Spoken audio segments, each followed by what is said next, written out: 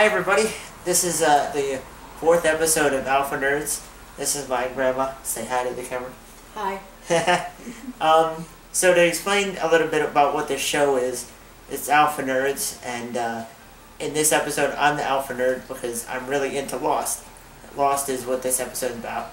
And I watched most of Lost. I think I went through the series on IMDb, had like the first 5 seasons, and then Hulu or something had the last episode.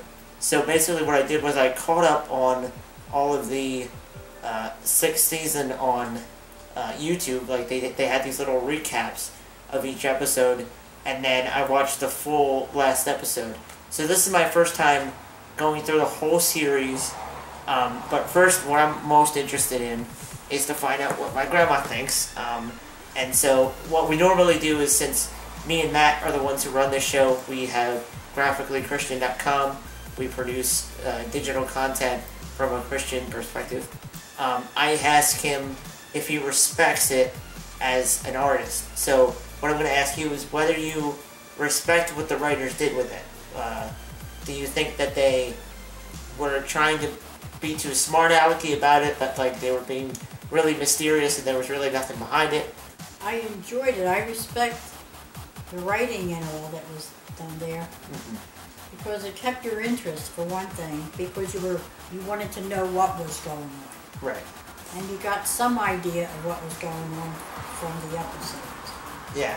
Yeah, I think that's one good thing about it, is that even though it's not an action show per se, there was action in it, but that's one thing I appreciate about it, was that it could have an episode that was, you know, sort of small, and I think there are some pretentious things, like the whole idea. There's this one episode where you find out, spoiler alert, that Jacob has brought them all to the island, and it's all because you know, he did this thing to his brother. He turned him into this thing, and for people who haven't watched the show, it doesn't make any sense.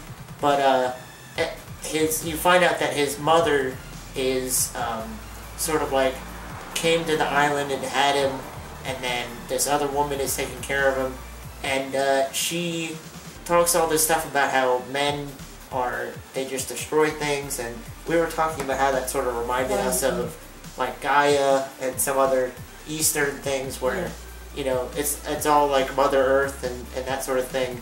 But then it also has a lot of like Christian things, like Jacob is sort of like a traditionally Christian name, and him fighting the Man in Black it's a very like good versus evil, white and black sort of thing. We were brought here for a purpose, for a reason, all of us.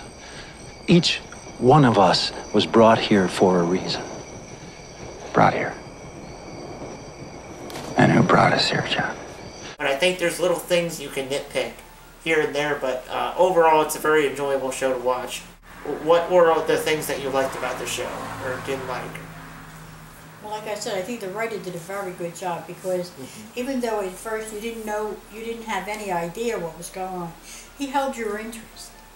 I think the only thing I didn't like was when they went back and forth so much, I got a little confused. Right.